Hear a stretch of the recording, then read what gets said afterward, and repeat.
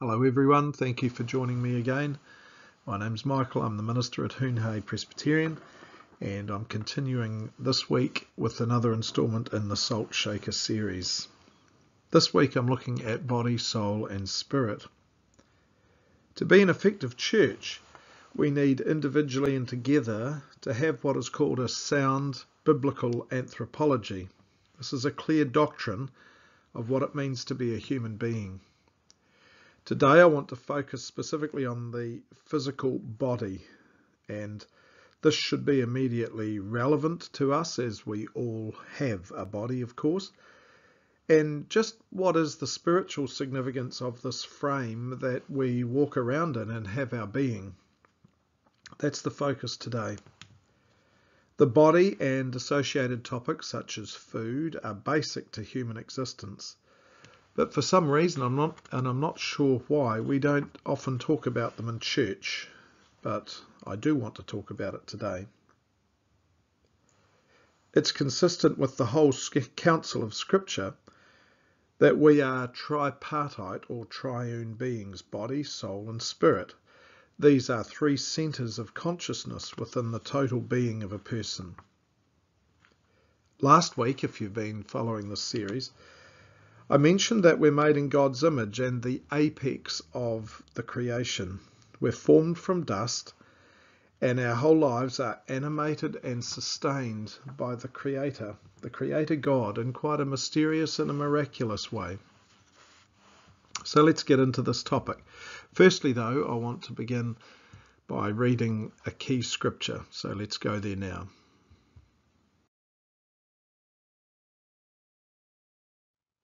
1 Corinthians chapter 6, verses 12 to 20, reading from the NIV.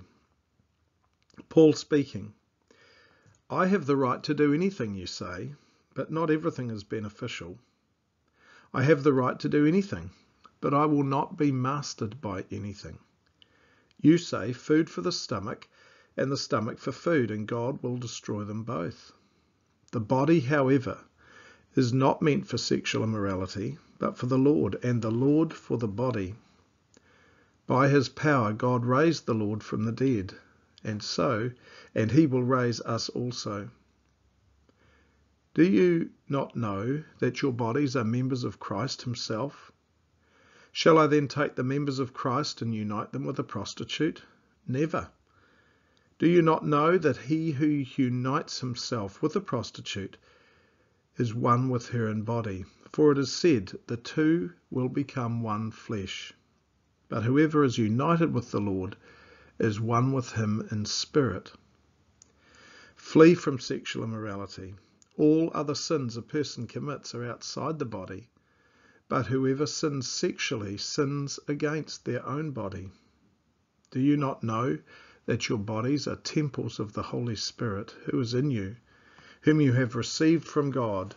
You are not your own. You were bought at a price, and therefore honour God with your bodies.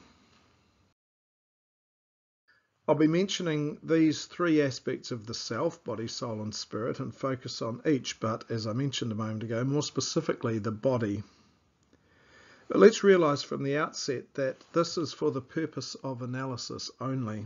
In reality, and we all know this, the three aspects of ourself are all integrated in terms of our lived reality, and we can't separate them, much like an egg that has been beaten, and once that's been done, the white and the yolk can't be unseparated. No, they're blended together. Well, that's how it is for these aspects of the self. I think that is a helpful analogy. So let's take a closer look at the biblical anthropology of the self. The body is most obvious to us because it's tangible. Psalm 139 captures the marvel and mystery of the body in a pre-scientific but still profoundly accurate manner. Here's some facts about the body, just a few, and we could cite many more. Millions of light-sensitive nerve cells at the back of the eye relay information to the brain through a bundle of nerve fibres forming the optic nerve. The brain analyses this information, and as a result we see in a split second. Incredible. The lens of each eye focuses light on the retina, which is like a screen at the back of our eyes. And to focus, it changes shape around about 100,000 times per day. Compared to other creatures, we have a large brain for our body size. And the grey part of our brain is coiled to fit inside the skull. If it was flattened out, it would fit on an ironing board. Another fact, we have around 96,000 kilometres of blood vessels in our bodies, and if we stretched these out in a line, they would reach around the earth 2.5 times. And finally, most cells are so small that over 200 could fit into a full stop on a printed page. And we each have around 1 trillion cells inside our body. That's incredible. There's just a few facts.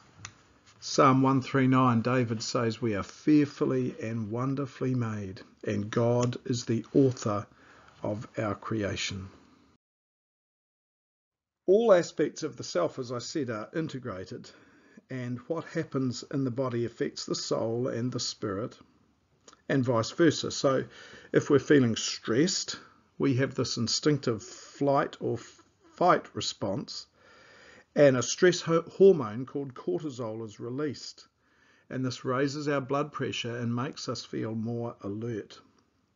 So there's just one way that body, soul and spirit are all integrated.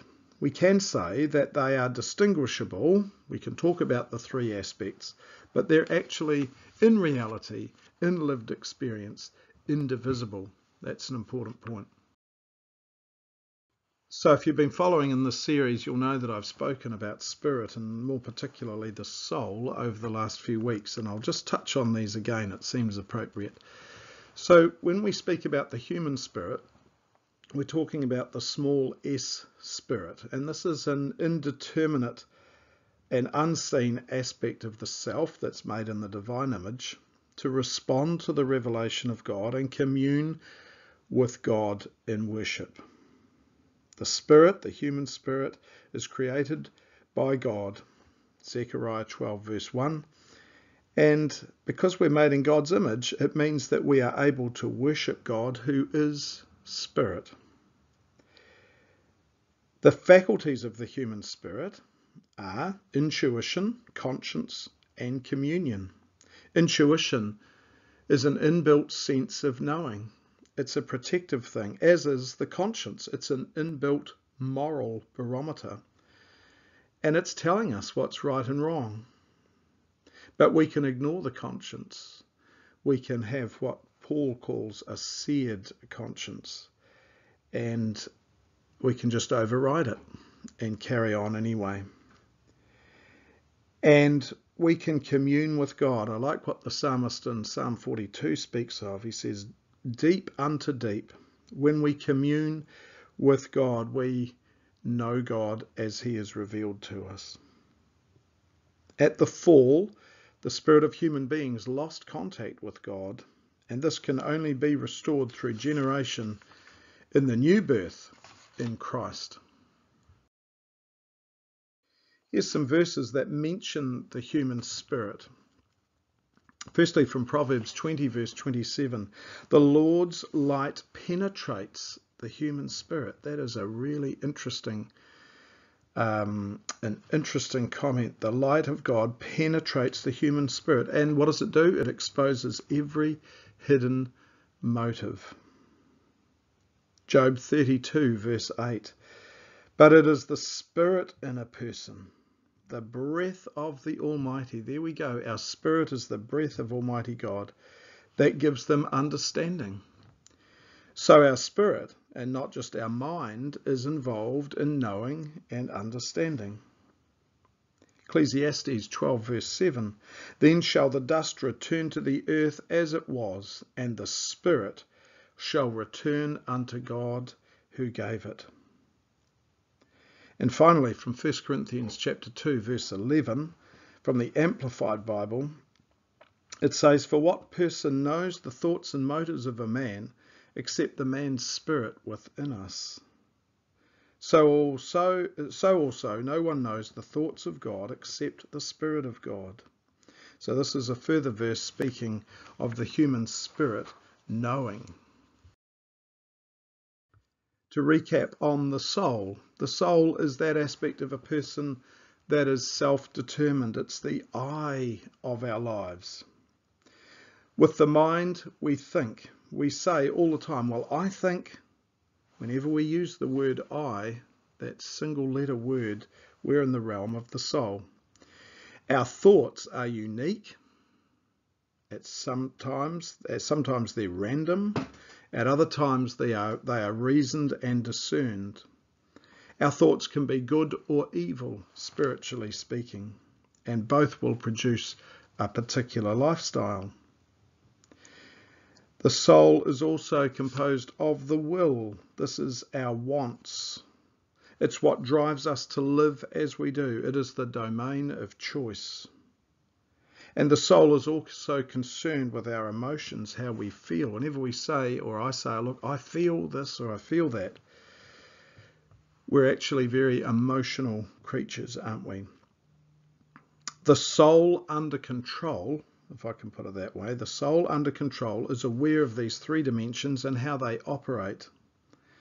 And by implication, a soul out of control isn't able to rein these things in. Given our unique genetic makeup, the environment that we grow up in, and our life experiences, the soul of an individual makes up a very unique personality. And it's a bit of a paradox, but we're basically the same because we all operate in these things as human beings, and yet we're at the same time also infinitely different. Here's a favourite verse concerning the soul that I've really been reflecting on a lot lately. It comes from Psalm 19 verse 7, and it says, "The law of the Lord is perfect, converting or sanctifying, making righteous the soul. The decrees of the Lord are trustworthy, making wise the simple." When the Holy Spirit penetrates our soul, we want and delight in making godly choices. If we don't invite the Holy Spirit to help us with self-control, we will just do our own thing. So let's come to the body. The body is the worldly conscious aspect of the self, which experiences reality through the five senses, and it reasons with the mind. Unlike the spirit and soul, which are unseen, the body is tangible, and each person embodies, that means has within this frame that they walk around in, a spirit and a soul. And many of these aspects reflect the nature and character of God, a being that is made in the image, the divine image. An unredeemed person is consumed with soulish things in the body, and they often like to indulge their body and its desires. We think most obviously of food and sex. But there are very clear warnings in Scripture about the physical body. And we've just read from 1 Corinthians 6 about the body as temple. But in Philippians 3 verses 18 and 19, Paul talks elsewhere about how not to treat the body. And in those verses, he talks about those who profess to follow Christ, but want Christ without the cross. And in tears, he's really labouring the point. He's trying to warn them about worldly lusts, including the body. He makes reference to food. He says their God is their belly, which is real straight talk. Paul was writing to people in very pagan cultures. And so he says, and I'm quoting from the King James, "I beseech you." And in Philippians he says, I'm telling you this with tears. So get the point. And as it was for his original readers, so it is for us. So how do we treat the body? He says in Romans 12 that we're to treat the body as a living sacrifice. And I'll come back to this in just a moment. Most of us, I think it's fair to say most of the time, don't really think about the body. We tend to think about it when something goes wrong. And I have to say, and it's quite coincidental in terms of my preaching schedule, that this issue has been quite personal for me this week. I have a long-standing problem of hypertension. Medically, it doesn't have any essential cause, and so it's sometimes called, seems a bit of a misnomer, but it's called essential hypertension. And as a result of some tests that I've had recently, I've found that, or it has been discovered, that my kidney function has decreased because the heart and the kidneys, all those visceral organs actually, are very interconnected.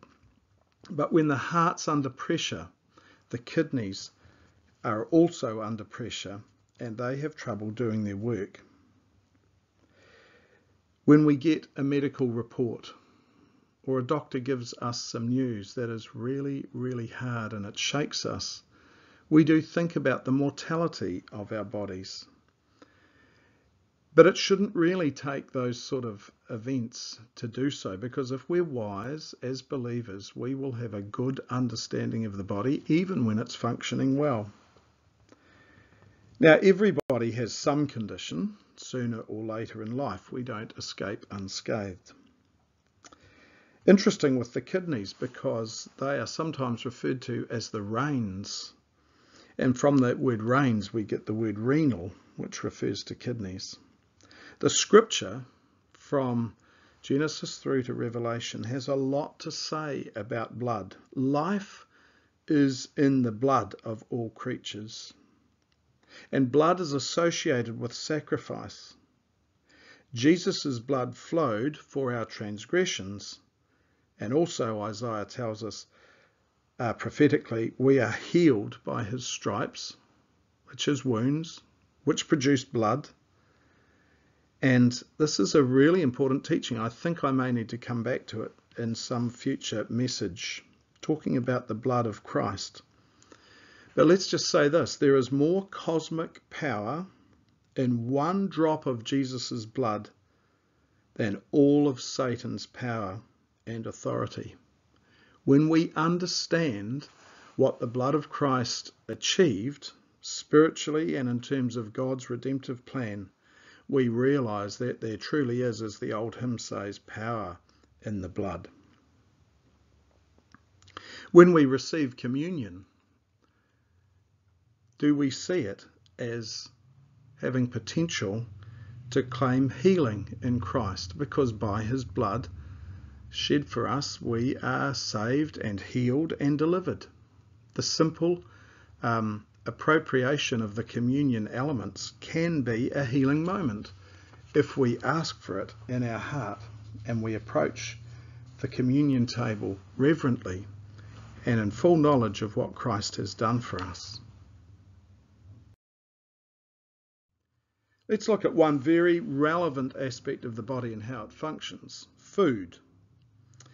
Now, earlier in our reading, Paul says, food is for the body, the stomach is for food, and food is for the body. But the body, he says, is the Lord's. We actually don't own our bodies. Now, that jars with culture, doesn't it? Because everyone thinks in this age of self-determination and independence that their body is their own. Well, that is profoundly at odds with what Scripture teaches. We're stewards of the body. And a steward on a plane or a ship or a train serves customers, looks after them, is attentive to their needs. We're stewards of the body. Eating, I want to suggest, is not just a physical act, but it is profoundly spiritual if we stop and think about it. But we often don't stop and think about it. We just gulp our food down.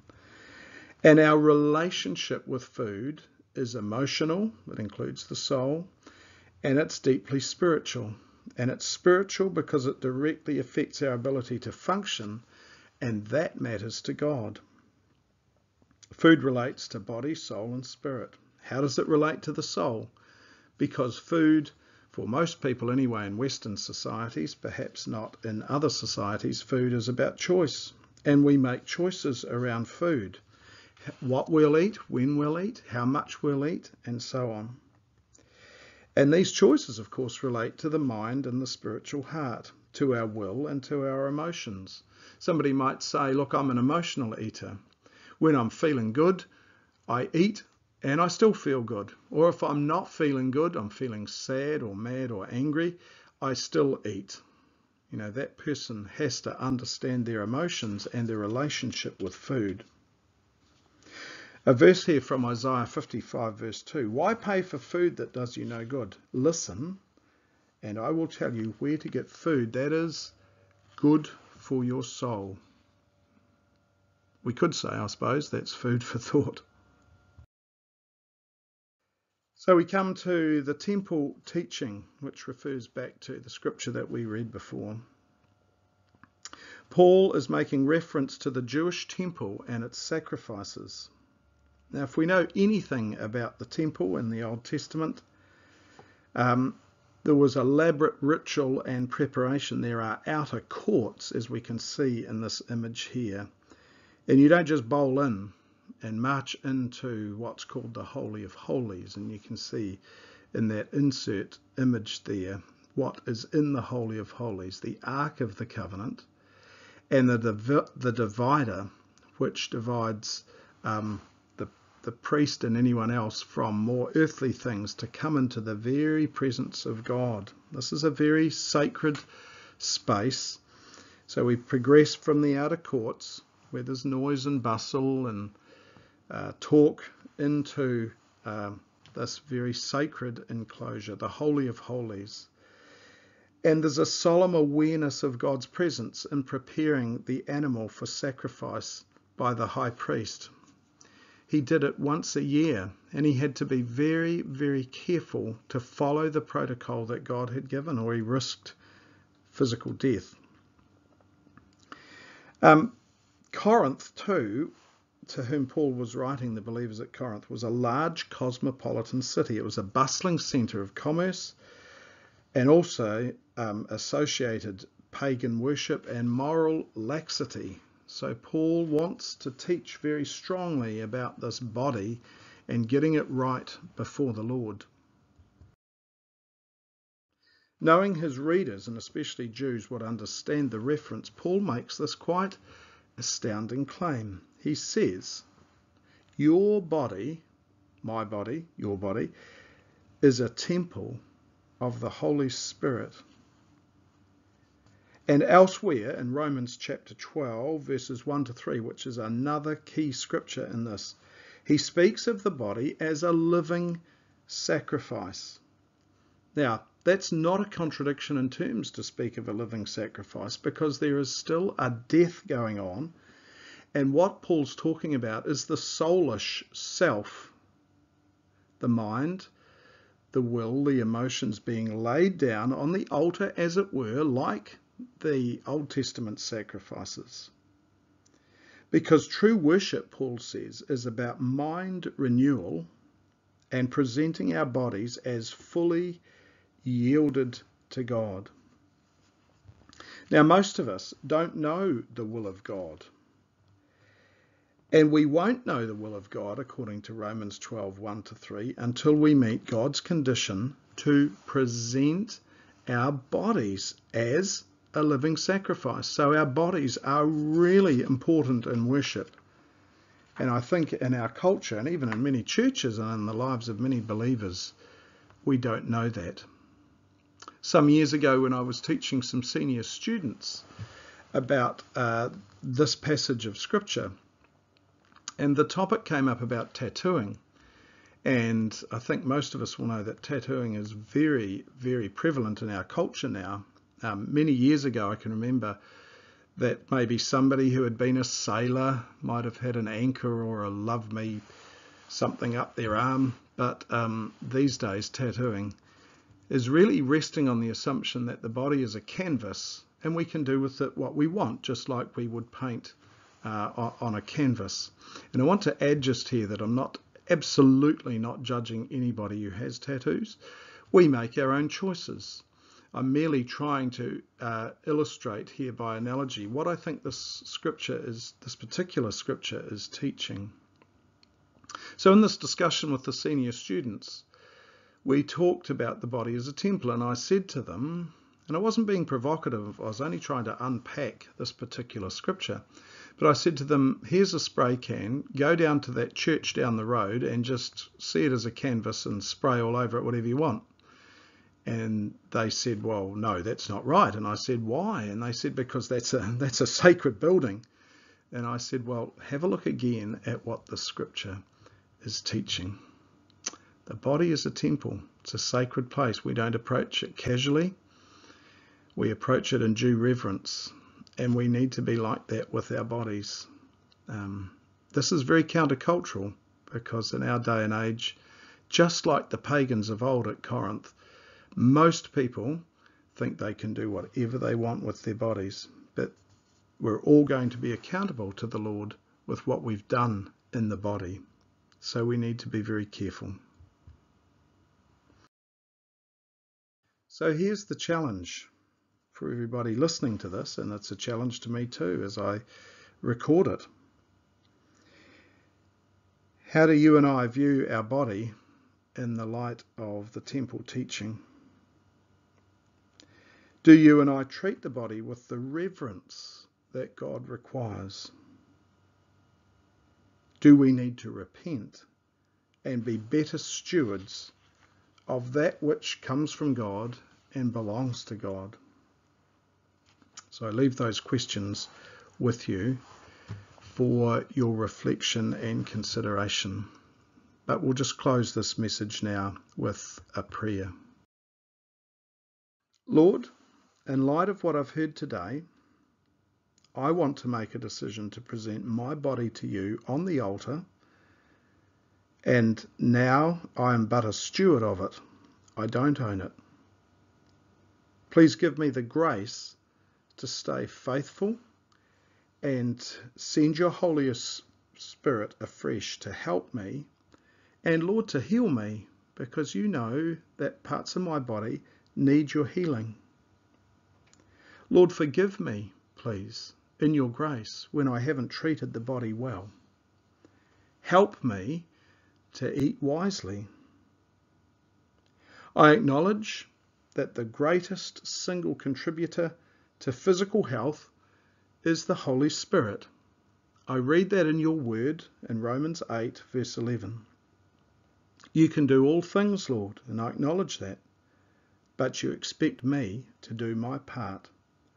And the great thing is, you promise to help me, the Comforter, the Paraclete, the Holy Spirit who comes alongside, who advocates for me and helps me. Lord, I declare these things this day and ask for your help. And I thank you for every good thing in Jesus' name. Amen.